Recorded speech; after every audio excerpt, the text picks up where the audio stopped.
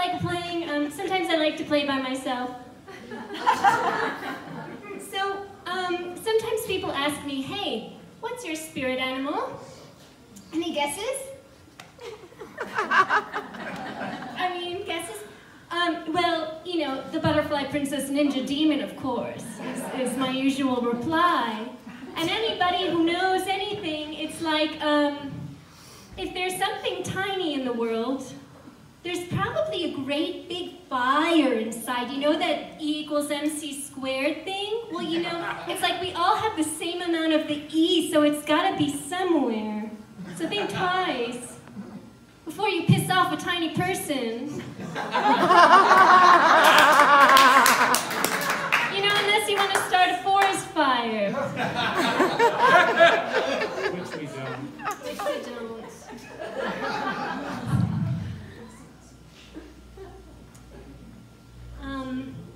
So this little piece, this is an original piece, and this is called Once I Was a Wing.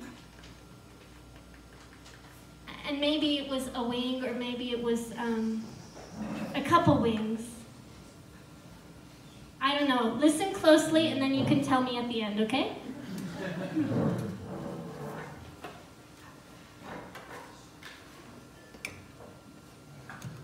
Sorry. Foolish. Okay. Once I was a wing.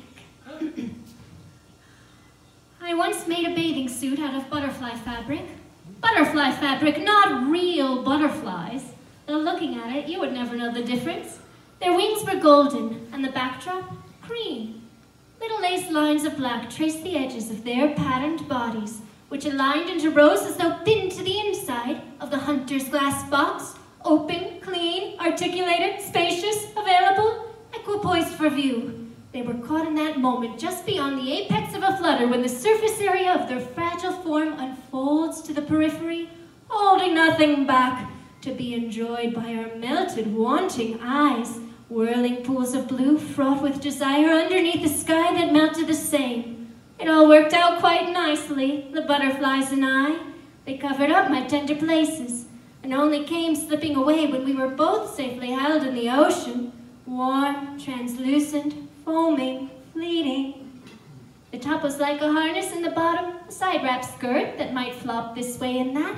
A perfect combination of boundaries that didn't uphold an unadulterated freedom, alternately exposing and shrouding, exposing and shrouding, exposing and shrouding, with the rhythm of waves. I was fine with the exchange, as though we shared a well-kept secret, the butterflies and I, that reaffirmed the budding intimacy of our relationship, so coquettish, so new. The butterflies and I, we danced all over the block. My pentagram sunglasses pointed the way, up. Oh, I was in love with a boy, and he gave me this gift. Last weekend, I was on my way to Wonder Valley. The wildflowers were outrageous, with washes of violet and pops of yellow that told us where the wideness in the road was just beginning. The landscape was dotted with abandoned massage parlors and vintage barbershops that called out in vibrant colors, turquoise, flamingo pink, vibrant, dusty, empty. And there in the great nothing that nature affords so well, sky, sand, brush, desert brush, more brush, road, dust, road, sky, sand. Hollow, empty. Clock was ticking.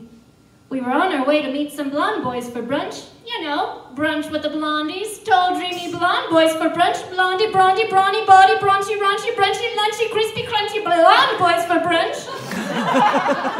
With long wisps of hair. And time kept passing on, one tunnel into another. Question, do even the butterflies dream at night? Question, if they rest in the shade, do they still cast a shadow? Oh, Lepidoptera, Lepidoptera, always searching for liquid nutrition, let me suckle on your salt. Oh, Lepidoptera, Lepidoptera, let me know your quiet ways. In the absence of water, these gentle creatures learn to explore other climes, The presence of sweat on human skin is very attractive to a strapping young butterfly. Or a trail of blood. Or a fallen tear. Back on the road, the windshield provided the perfect frame from which to view the world.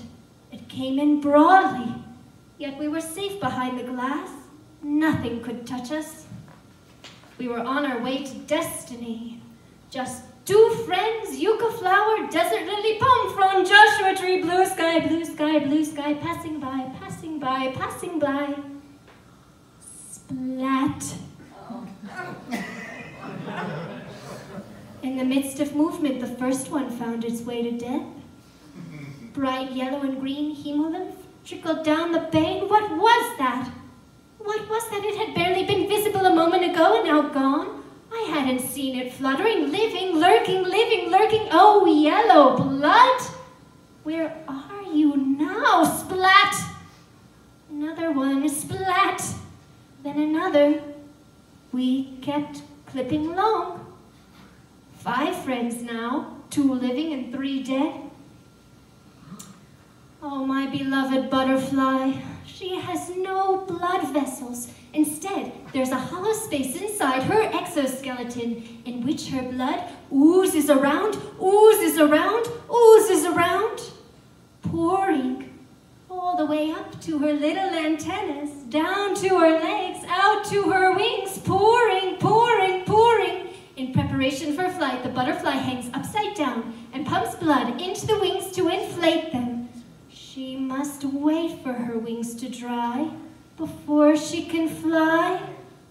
Pouring, pouring, pouring, oozing, pouring. It is nighttime in my tiny cabin. Dark, starry, cold. I've left a candle burning. The colored wax melts hot. I'm in the middle of a dream. The room is small. A window is cracked. In a half-hazy kind of way, I become semi-conscious. Open my eyes. Sliver, sliver, a narrow sliver of vision bordered by dark.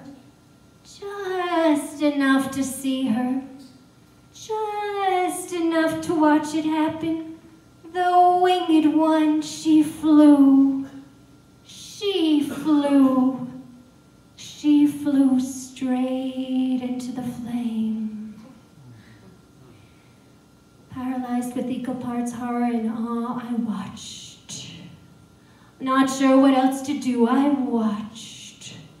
I watched, I watched.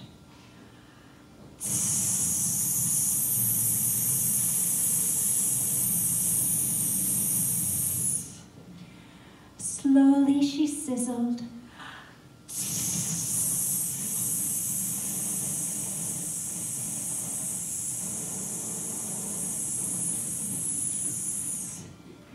And then a little more.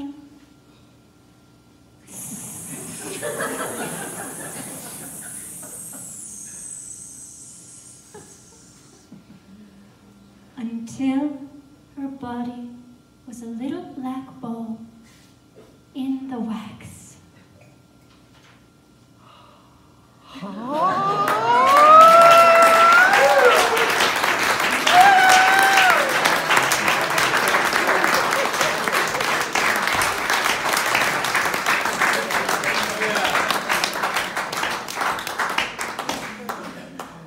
I forgot to say this, but I think part of my really important job on the planet is to call attention to tiny things. So thank you for changing your space scale with me.